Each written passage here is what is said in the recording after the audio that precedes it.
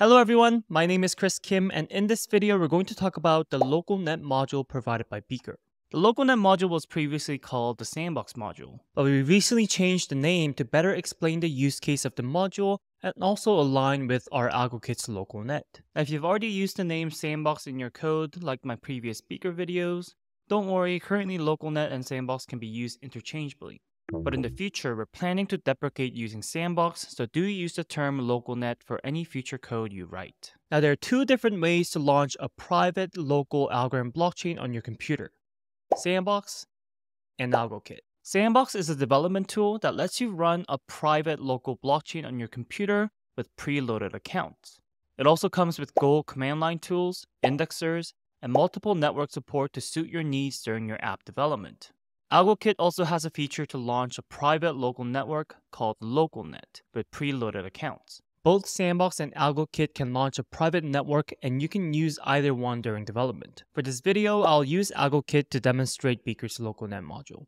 Algorand Localnet is used for testing purposes during development, but it may be a little complex for developers to interact with the Localnet when testing their code. This is where the Beaker Localnet module comes in. Beaker provides multiple helper methods that help developers interact with Localnet more easily. Now let's see what you can do with the Beaker Localnet module. When writing test scripts to test your smart contract, you often need access to an account's address, private key, and signer to send and sign transactions. While the LocalAccount class provided by Beaker is a data class that holds all three of these account details and is therefore easily accessible. Localnet comes with 3 preloaded accounts, but the question is, how do we use these preloaded accounts in our test script? That's what the getAccounts method is for. The getAccounts method returns a list of local accounts that we just talked about from the Localnet Key Management Daemon, or in short, Localnet KMD. The getAccounts method will return a list of 3 local account objects, and you can access each account by indexing into the list like this. If you need more than 3 accounts to test your application, the addAccount method lets you easily add a new account to the Localnet KMD. After adding the account, you can get that extra account by calling the getAccounts method. Now, how do we communicate with the private Localnet? The answer is through an AlgoD client. An AlgoD client is a server daemon that lets you communicate with an Algorand blockchain node. The getAlgoD client method lets you easily set up a new AlgoD client using the default Localnet parameters and connect to your Localnet. If you need to query the blockchain history, you need to use an indexer, where an indexer is an additional process that stores blockchain history.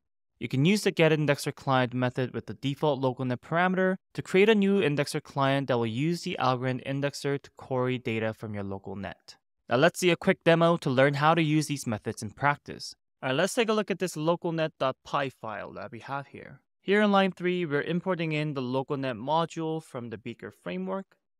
And here in line 5, I'm going to use the Localnet module to call the getAccounts method. Now, the getAccounts method returns a list of local accounts. So I'm going to print out that list right here. Now here in line 8, I'm going to pop one of the local accounts from the list and assign it to account 1. And then I'm going to print out the 3 account details, the account address, the account private key, and the signer to showcase how easy it is to access these values. So later when you write your test script for your application, this is how you would access these values when you need them. And before I move on, I want to make this extremely clear. The Localnet module and the local accounts are used for testing purposes only. For the production application, you would use public Algorand wallet APIs that doesn't reveal the private key like it does here. You never want to directly write your private key in your code. Never, ever. I'm moving down to line 14. We're going to call the getAlgoD client method here and assign it to the variable AlgoD client.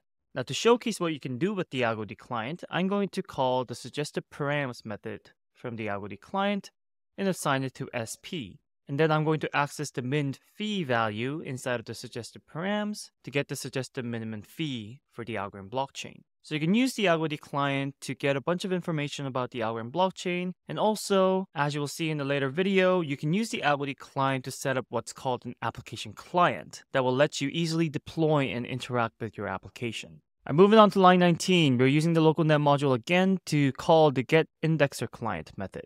And then down here in line 21, I'm going to do indexer client.blockInfo with the argument 1. So what this code is doing is, hey, I'm going to use the indexer to get the information of block 1 of this Algorand blockchain. Because right now we're connected to the local network, this code is going to get the information of block 1 of your local network. And down here, I'm going to print that information out with json.dumps to make it pretty. All right, let's go to the terminal and run this file. Now, before I run this file, I need to have the Algorand LocalNet running in my computer. So to do that, first you want to make sure you have your Docker desktop running in the background. Docker is where your AlgoKit Sandbox is going to be running and run that Algorand LocalNet on your computer. All right, coming back to VS Code, after you check that your Docker is running, just simply type in AlgoKit LocalNet start in your terminal to launch the Algorand LocalNet on your computer. And just like that, the Algorand LocalNet is running on your computer. All right, now let's go ahead and run this file. Python 3 localnet.py. All right, let's scroll up here and take a look at the printed values. First thing we did was we got the list of accounts by doing localnet.getAccounts, and I printed that list out. So you can see these 3 local account objects included in this list. And each local account includes the address, the private key, and the signer object. And then we popped one of the local accounts from the list, and then we printed out the 3 account details like this. So down here in the terminal, you can see that the address of account 1 is this value right here, the private key is this right here, and the signer object is this right here. If you remember the previous Beaker videos where I had scripts for testing out the smart contracts that I had, you saw that I used the local account object to send and sign transactions, to call the applications and all that. Next, we set up the AlgoKit client, and then we use the AlgoKit client to get the suggested parameters, and especially the minimum fee of the Algorand blockchain. And you can see the printed value right here says suggested minimum fee is 1,000. And here 1,000 is 1,000 microalgos, which equals 0.001 algo. All right, next up, we set up the indexer client, and we use that client to get the information of block 1 of your local network. So if you come down to the terminal, I'm going to expand this. You can see all the information that is included in block 1. I won't go into the details of what is consisted in this return value, but as you see all of the information like the transactions that were included in the block, what network it is, and all that. In this video, we learned about the Localnet module provided by Beaker, which provides multiple helper methods that will let you easily interact with Localnet during your development. We learned about local accounts, which include the 3 account details that you need for testing, and how to set up an AlgoKit client and the indexer to connect to your Algorand Localnet for testing. If you have any questions, head over to our official Algorand Discord channel and get help from our developer relations team or our experienced Algorand developers. Also, we'll be posting tutorials, concept overviews, product updates, and more in this channel, so subscribe and click that like button to stay in the loop. That's it for today. Thanks for watching.